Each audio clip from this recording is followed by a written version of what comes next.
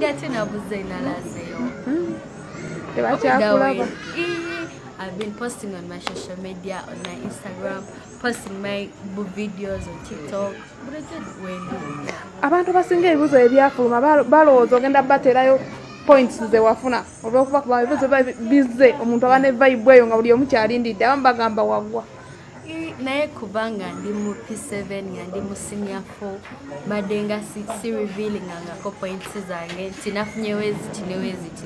So I didn't see it necessary because nakoze bulungi era nafunye points ezintwala ku campus and everybody begenda social media badembi. Oh, okay, mbade sibimanyi up to papa weyavuddeyo nabipostingako n'abaana team yange ne babimpo. So nengamba these things are really serious, but still I'm sorry to all my people who want to know my points. Wama, you will DM me and I'll tell you abantu bange naye sigenda kwogera points zange nti bika kintu kiri kugoinga on because ate we nazogerako njaba mu province simumanyi teyampe the school fees. First of all, no much. Echifaananyi kyendabe kye bampeereza, that's my senior 3 picture. Nali nkola na interview, it's an interview yali ya Al Jazeera nandi kusomero.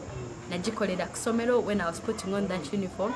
So I want to maybe a screenshot nze ka video oba kafaananyi, which is okay, like buli muntu aba, because this is social media, aba feel kola chayagala, but to some point olumu oba toyina kulinyirira ddembe ly'omuntu simumanyi sina kye nali namukola.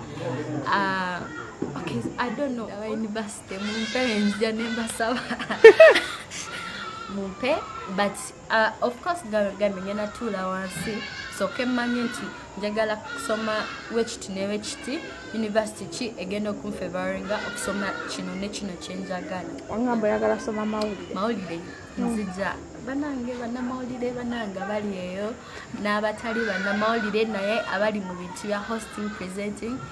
Guide me where you can, advise me so that sikola nsobi, so that I don't go wrong, so that I make it just the right way.